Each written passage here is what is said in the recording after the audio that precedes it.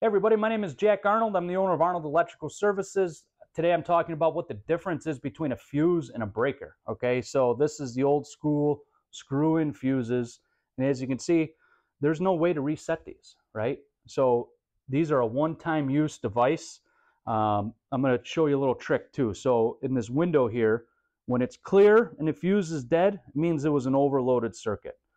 If the window's got a black smoke mark on it, it means that there was a short circuit, okay? But you can't just go reset these. These are like 11 or 12 bucks a piece, so they're a lot more expensive and a little hairy putting them in sometimes. So let's go take a look at the panel over here.